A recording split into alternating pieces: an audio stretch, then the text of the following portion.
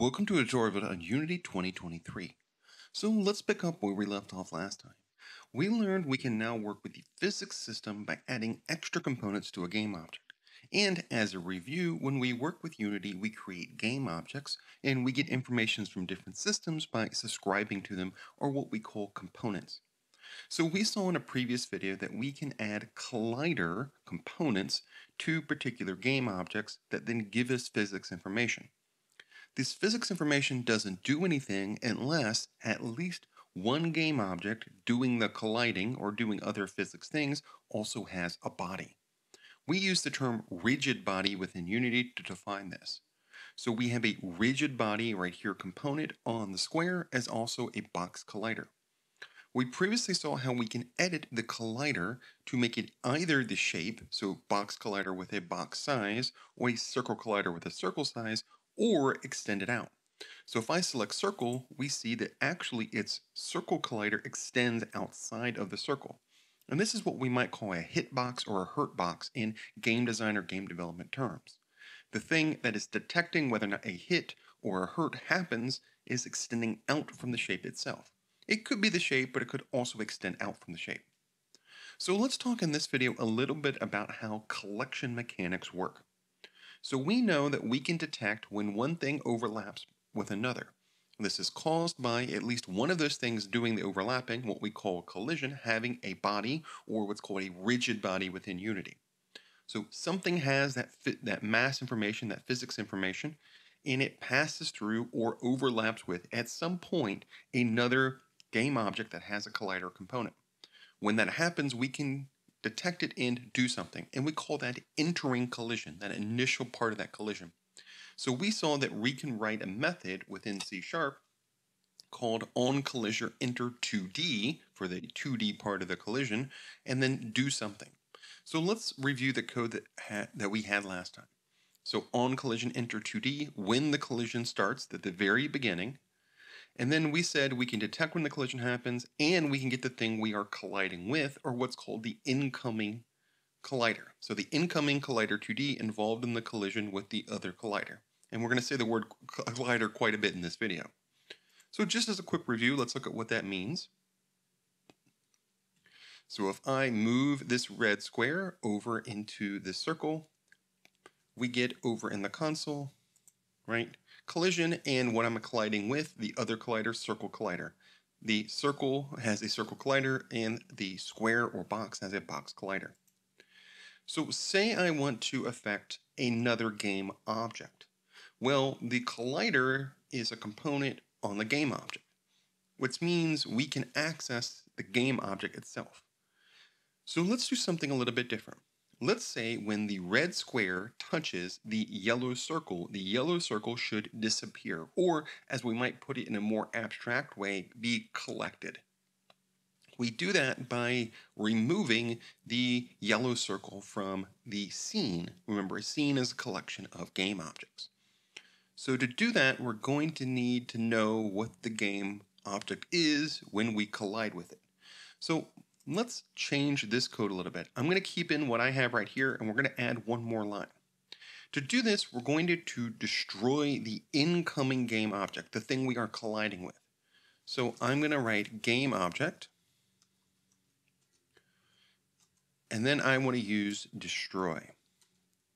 And then it's suggested that I'm interested in collision.GameObject, and I press tab and I will take that suggestion.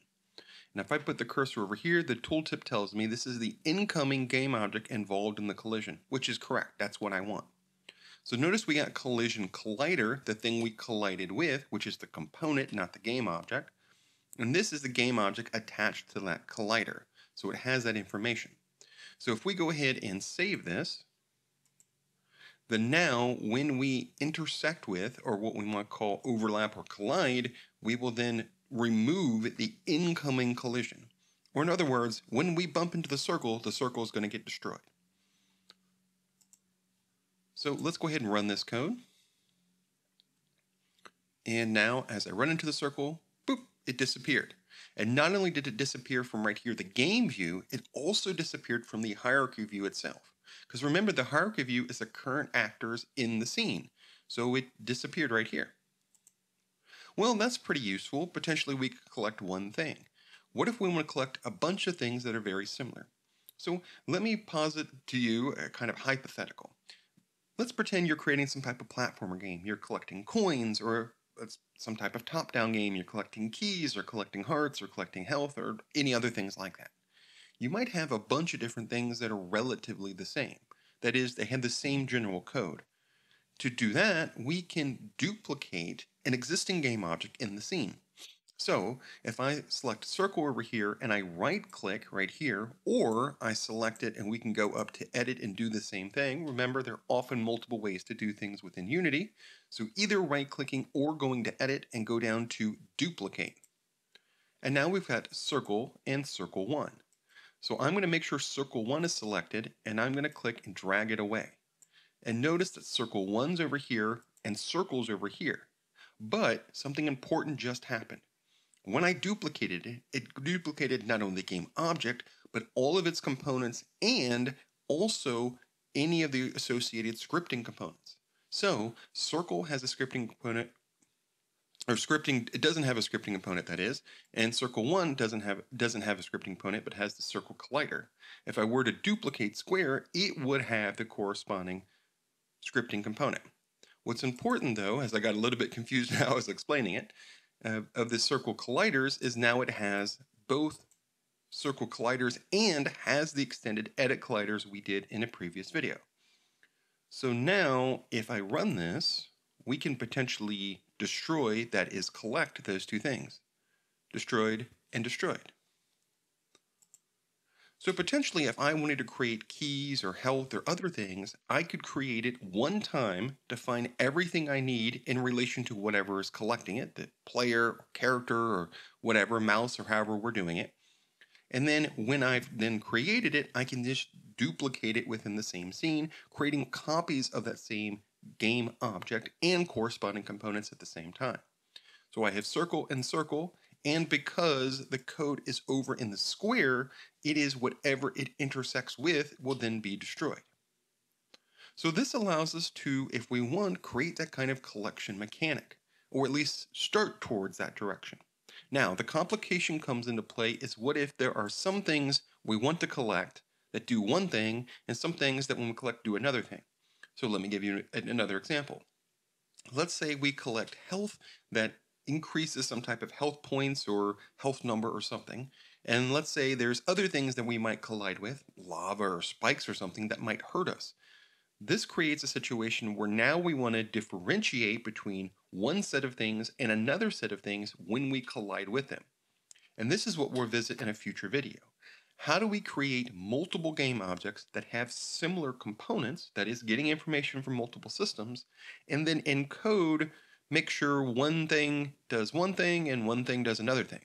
So we are potentially collecting circles, but we're not collecting something else. When we collide with spikes or a wall or just other shapes in this example, we want it to do one thing. When we collide with circles, we want it to do a different thing.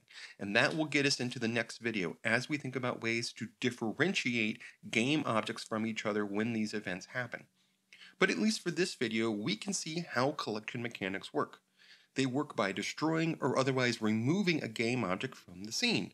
And we can do that using GameObject.Destroy, and then when working in collision, collision.GameObject. The last thing I want to mention here before I end this video is notice the game object is a little lighter color. It's perhaps maybe hard to see in some resolutions, but it's a slightly lighter color. If I put the cursor over it, it's going to tell me something that there's a potential fix. And the potential fix is the name can be simplified. So game object is a collection of methods and other information that affect all game objects. Notice that when we're talking about the game object we are attached to, we use a little g. When we're talking about all game objects, or potentially things that affect all game objects, we're talking about a capital G. So capital G game object for everything, little g game object for the thing I am attached to as a scripting component. So the fix here it's telling me is I don't have to write that. I can just assume destroy right here, and that's what it's going to prefer. So you might see if you look at example code from other sources, it simply says destroy, but what it's actually talking about is game object capital G dot destroy, but the kind of preferred or slightly more efficient version is to just write destroy, but that's what it's referring to. so we can destroy that corresponding incoming game object. And again, we'll visit in a future video what it looks like to differentiate between one thing and another thing as we collide with them. Or, as we'll start to think in a future video, what if we shift that collision code to the other things themselves? That is, what if we have a bunch of different scripting components that all interact in different ways, and we'll look at how we can approach things within Unity, thinking about the collision taking place in one or taking place in the other potential source of the collision.